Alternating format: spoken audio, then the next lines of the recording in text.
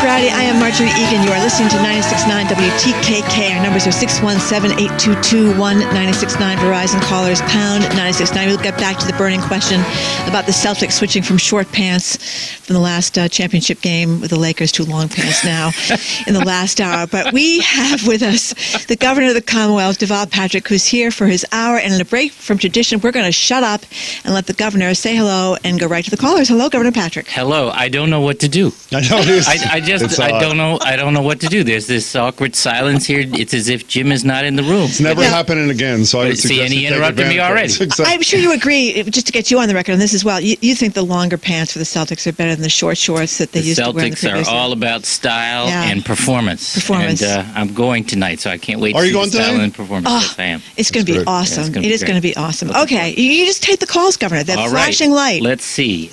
Morgan is calling from the car. Morgan? Hi, Morgan. Good afternoon, Governor. How are you? I'm well, sir. How are you?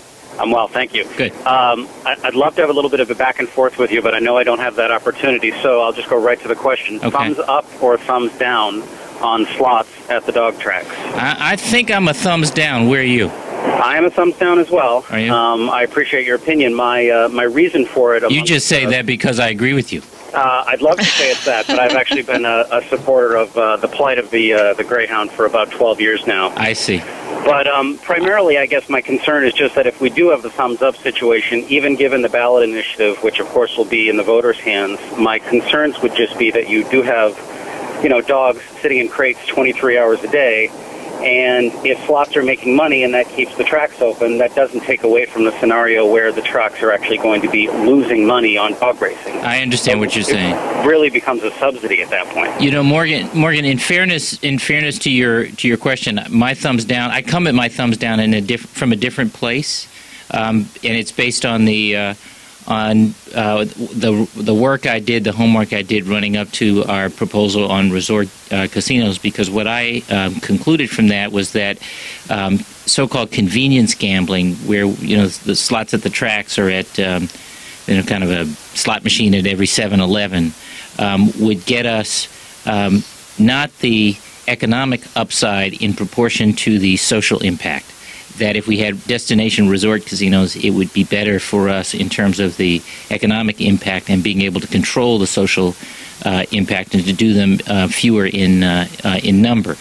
Now, there is a lot of talk that if this comes back, we may have to find some compromise, and obviously we'll. But if casinos, the big picture comes back, right, and we'll cross that bridge when it comes to it. But I just want to be clear with Morgan and the listeners that I come at my thumbs down from a different place than he does. Why did you oppose your friend Sal DeMacy's suggestion that there be an advisory question on the November ballot that would allow people to voice their opinion on casinos? Well, I guess because we know what people's opinion is on casinos. They've expressed it, and the House had expressed it. So it was clear that the question isn't going anywhere in this session. Let's move on to other things.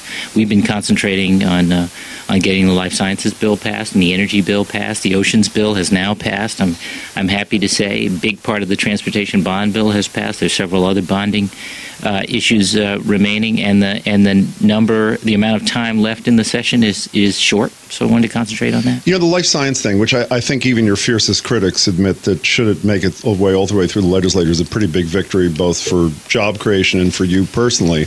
Big front page story in the Globe saying a lot of the biotech industry is not very happy with a lot of the amendments in the House, specifically an amendment by the chief guy in the House, Dan Bosley, who's almost worked for you, chair of the something committee, who earmarked $49 million for some sort of science center at his alma mater in North Adams, which does not even have a graduate science department. And the consensus was this is the worst of sort of sending pork home kind of thing. If that piece is in the ultimate bill, does it survive your desk? Well, first of all, you're right. You're right with the qualifier in your question. We don't know, and the public doesn't know that is going to be in the ultimate bill.